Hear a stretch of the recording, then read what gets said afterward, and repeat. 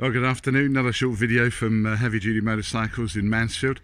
Just dropped off that Heritage Softail Classic that you might have seen earlier we had on the Dyno.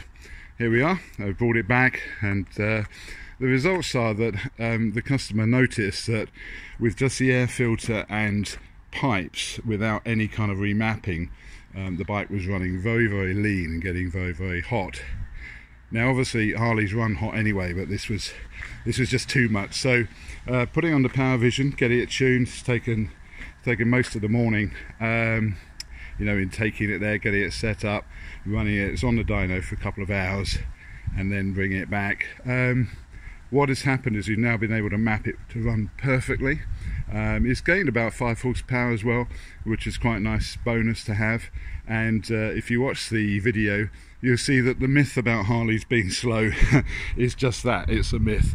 So we went right around the clock on 100 to 160. Of course, it's never going to do that in real life for all sorts of factors, but there you go. And this bike is now set up with its power vision license, ready for any other modifications that the customer might want to make. For instance, putting in a high performance cam, or maybe a big bore conversion, something like that, where you would get a massive lift in power.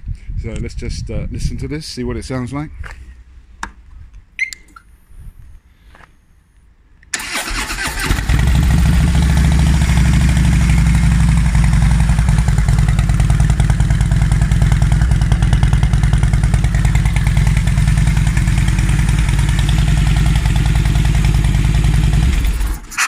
So there you have it. Lovely 2014, I think it is, Heritage Custom and Classic, and had its power visions fitted, now running brilliantly. A little bit of rain just started now.